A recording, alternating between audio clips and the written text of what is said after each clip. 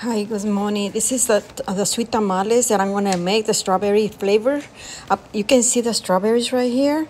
And also I use this kind of, instead of the coloring for the food, I use this syrup, strawberry syrup, so it tastes better.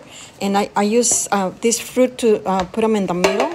And so all I did, I just use half of a spoon of the baking powder in my masa.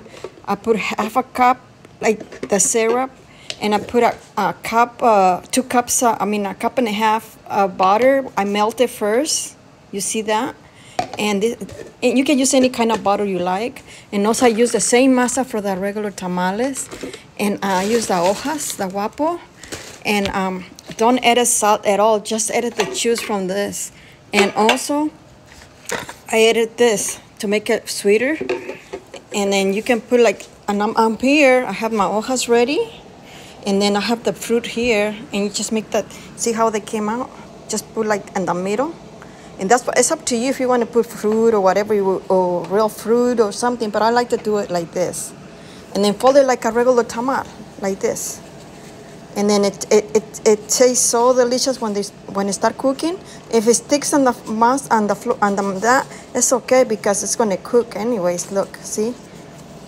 It's kind of hard for me because I have my phone in my hand. But see, and after that, see how beautiful. And when they cook, it's gonna be like fluffy, like real tender. And this is the hojas. And make sure when you watch them, separate them. The large ones, put them on the side, and the smallest, put them on the other side. That way, it's more faster for you when you make them. This is how it is. This is a masa and the strawberries. See the strawberry? You can see the strawberries. And I use the, like I said, like a cup or so of this inside the masa. And butter. Don't put any of like other stuff. And then instead of water, use the juice of the fruit. Or if you have like a syrup or whatever, that's fine. And I melt my butter and I measure it right here on this cup, all the way to, I put it like over here because it's a lot of masa that I have. So it depends. As long as it's kind of not too sticky in your hand like shiny, that should be fine.